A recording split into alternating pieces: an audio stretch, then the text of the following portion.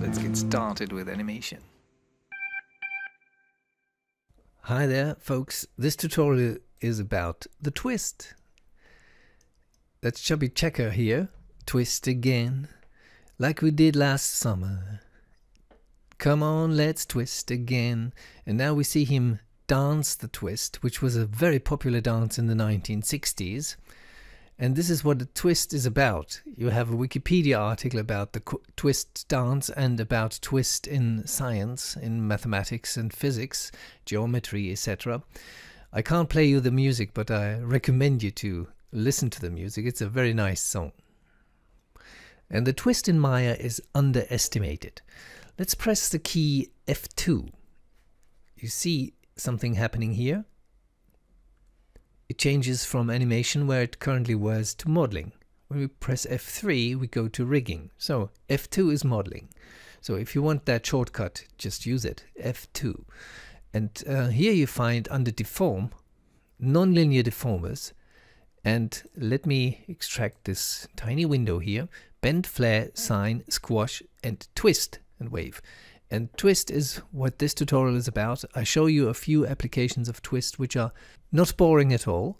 It's a very straightforward way to model complex geometry.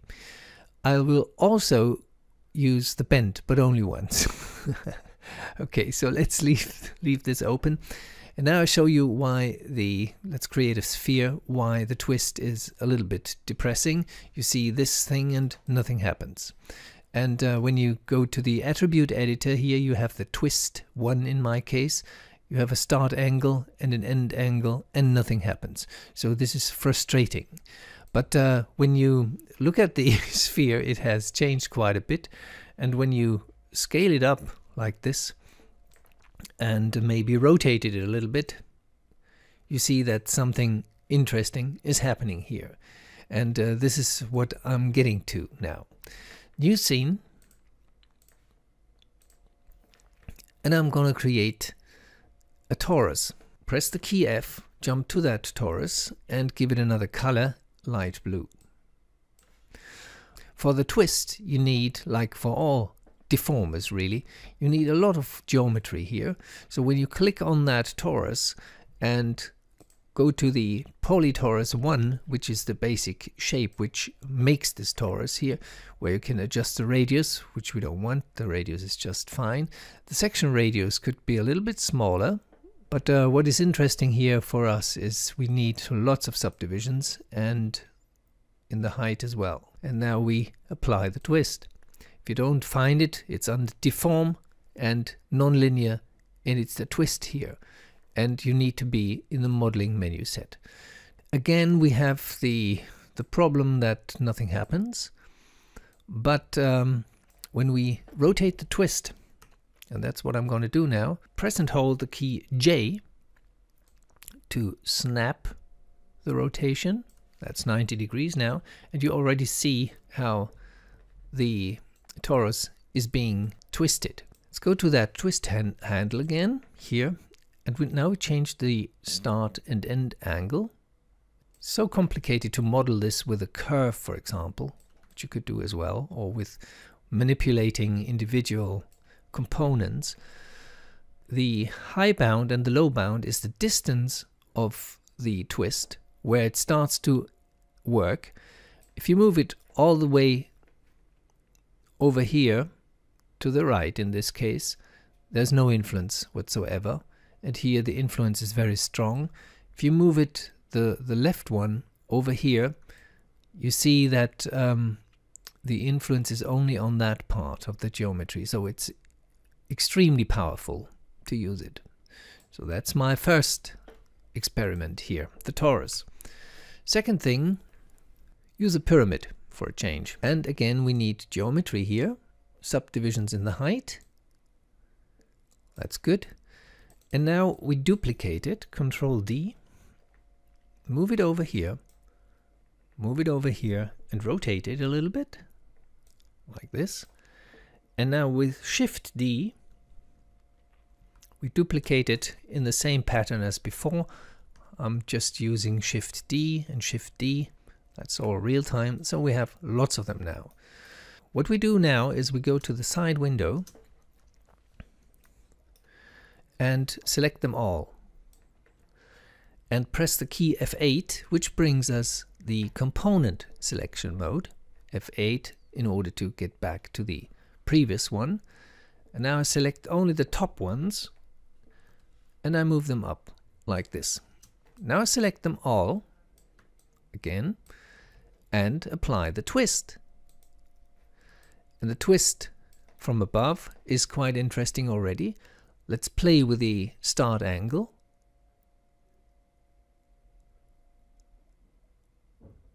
I can again rotate this. Could lead to a chain, for example. What you can also do is move the twist handle and the effect moves with it. It's similar to Mesh, the Mesh network, which does, well, similar things.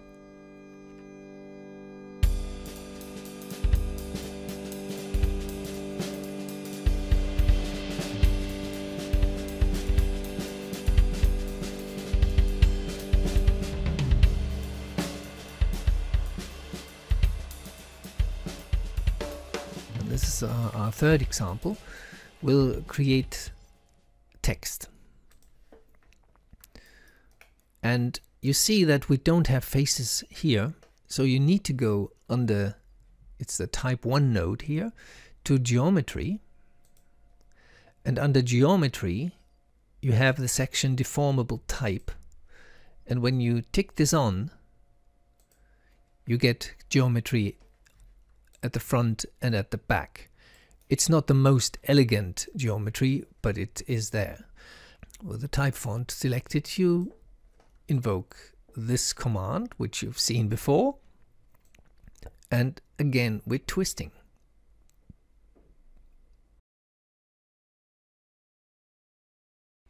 Oh, sorry, I'm deeply sorry. We need music here.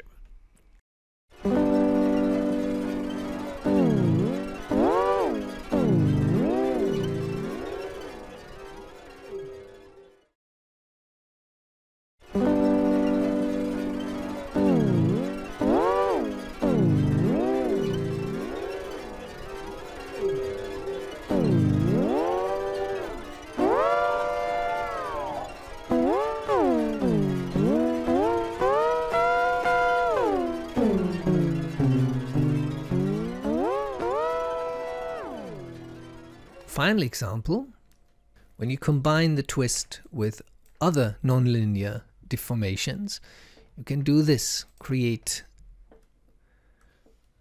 a cube, scale it up,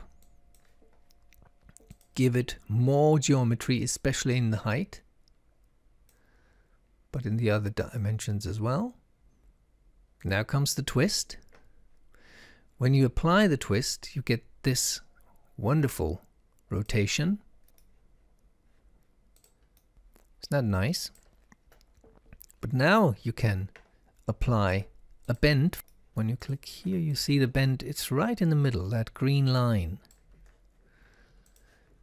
And the green line has to do with this curvature.